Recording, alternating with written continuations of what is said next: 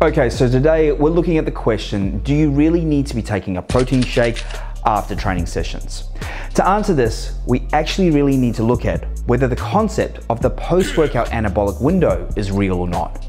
For those who don't know, the anabolic window is thought to be a short time period, generally 30 to 60 minutes immediately post-training, that if you induce protein, it will ramp up muscle repair and new lean muscle development. If you miss this window, then it's thought you've completely missed out on the opportunity. There's generally two schools of thought when it comes to the anabolic window. Camp 1 is all for the anabolic window, believing this the most important time for nutrient delivery, and it's only open for a small amount of time immediately after training. Camp 2 are believers that it's a myth and doesn't exist, generally concluding that Camp 1 is basing everything off bro or old science. The truth of the matter is that the truth actually lies somewhere in between, and in interpretation. First of all, thanks to multiple studies that supported post-training protein ingestion, concluding it to be of the utmost importance responsible for the body's shift into an anabolic state, naturally the anabolic window was and is still widely accepted. Where the game changed though is when a meta-analysis was conducted over dozens of previous reputable studies.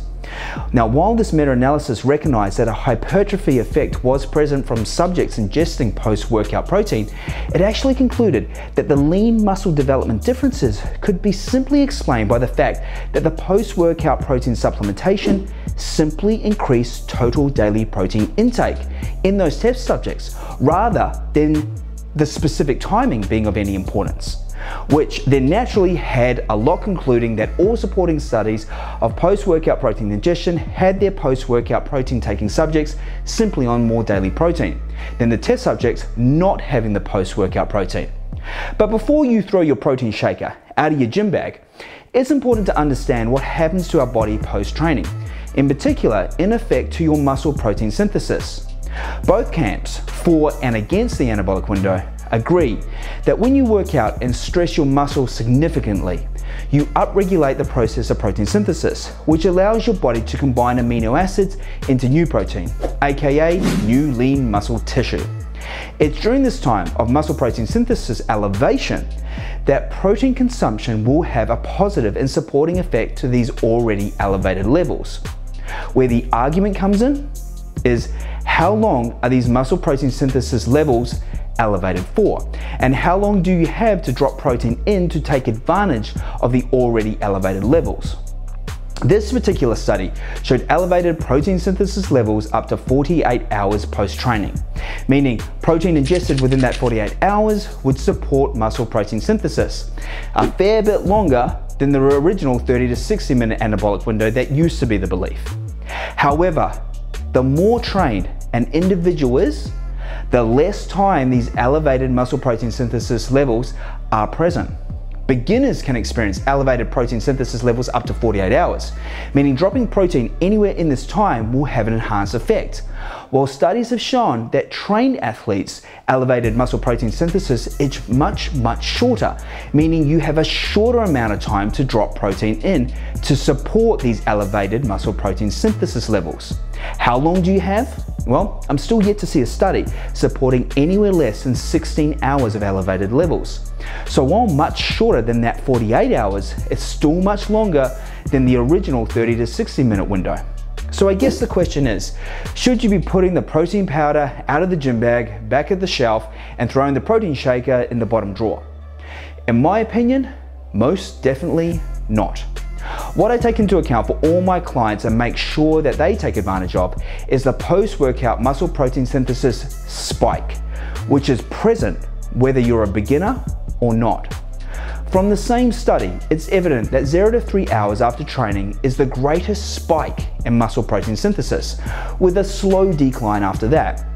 If you're all about maximizing all effects, then dropping protein in during the spike is still best practice to support your muscle protein synthesis. Whether it's of minimal benefit or not, it's optimal. Do be aware though, waiting 2 hours after training, then deciding to consume a chicken or steak meal full of protein in theory sounds great and is a solid source of protein. You need to take into account though the digestion speed. While you'll still be in an elevated protein synthesis state, you'll miss the spike. While still arguably a minimal difference, still a difference nonetheless. So pick a fast digesting protein source. Now this is where an isolate protein or a whey protein is of most benefit. Now to really take advantage of each post-workout spike, I recommend my clients consuming a whey or isolate protein immediately after training, right at the beginning of that 0 to 3 hour spike. And then 1.5 hours later, still in the spike, have them consume a real protein source meal. This is where I have them select a protein source such as white fish or chicken breast, generally accompanied with a carbohydrate but minus the fats. While it will take your body longer to digest the second meal within your muscle protein synthesis spike, longer than that first protein shake you first consumed, you still want your body to digest and uptake the nutrients of the second meal as fast as it can, as much as it can, while still in the spike. Having fats in that meal, well, that's going to slow the digestion speed. Remember, while this food timing effect is minimal, in the big scheme of things, it is what's optimal. And performed and followed day after day, month after month, consistently, the small minimal positive effects from taking advantage of the muscle protein synthesis spike will add up over time. In conclusion, while the short-lasting 30-60 minute anabolic window is gone, what should be recognized is the upregulated levels of protein synthesis present post-training. And yes, while the only way you would completely miss out on taking advantage of these elevated levels is not eating for 16 to 48 hours, which just wouldn't happen, recognize that a muscle protein synthesis spike is very present, and it's there to be taken advantage of by those looking at every angle to get the edge and maximize their efforts. Yo, thank you guys. Thank you very much for watching that video. I hope you found it of some use. I wanted to, for quite some time, put that topic up because it's an age-old debate, and I hope it's something you can take that information and you can now feel confident in knowing what you're doing. Whatever you choose to practice, just knowing confident behind the science, or the science behind what you're doing. And yeah, I think that's always important. Guys, next week I'm going to take on cardio. So I'm going to put high intensity interval training right up against LISS, low intensity steady state. And we're basically going to see who comes out on top, what's best for fat burning. So yeah, it'll be an interesting one.